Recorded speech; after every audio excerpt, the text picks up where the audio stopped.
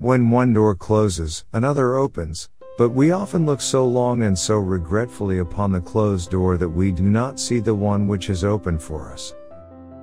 Concentrate all your thoughts upon the work at hand. The sun's rays do not burn until brought to a focus. Sometimes we stare so long at a door that is closing that we see too late the one that is open.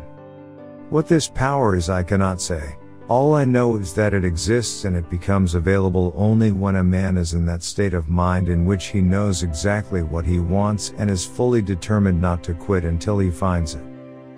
Educate the masses, elevate their standard of intelligence, and you will certainly have a successful nation. The most successful men in the end are those whose success is the result of steady accretion. I would impress upon your minds the fact that if you want to do a man justice, you should believe what a man says himself rather than what people say he says. My knowledge of electrical subjects was not acquired in a methodical manner, but was picked up from such books as I could get hold of and from such experiments as I could make with my own hands. Morse conquered his electrical difficulties, although he was only a painter, and I don't intend to give in either till all is completed. It is hardly an exaggeration to say that oral teachers and sign teachers found it difficult to sit down in the same room without quarreling, and there was intolerance upon both sides. To say oral method to a sign teacher was like waving a red flag in the face of a bull, and to say sign language to an oralist aroused the deepest resentment. It is not, of course, complete yet, but some sentences were understood this afternoon. I feel that I have at last struck the solution of a great problem, and the day is coming when telegraph wires will be laid onto houses just like water or gas, and friends converse with each other without leaving home. From my earliest childhood, my attention was specially directed to the subject of acoustics, and specially to the subject of speech, and I was urged by my father to study everything relating to these subjects, as they would have an important bearing upon what was to be my professional work. It is a neck-and-neck race between Mr. Gray and myself who shall complete our apparatus first.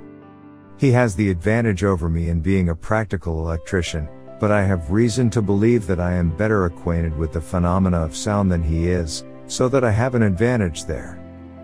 I have discovered that my interest in my dear pupil, Mabel, has ripened into a far deeper feeling than that of mere friendship. In fact, I know that I have learned to love her very sincerely. Before anything else, preparation is the key to success. Great discoveries and improvements invariably involve the cooperation of many minds. I may be given credit for having blazed the trail, but when I look at the subsequent developments I feel the credit is due to others rather than to myself. America is a country of inventors, and the greatest of inventors are the newspaper men. America is a country of inventors, and the greatest of inventors are the newspaper men. A man, as a general rule, owes very little to what he is born with. A man is what he makes of himself. The nation that secures control of the air will ultimately control the world.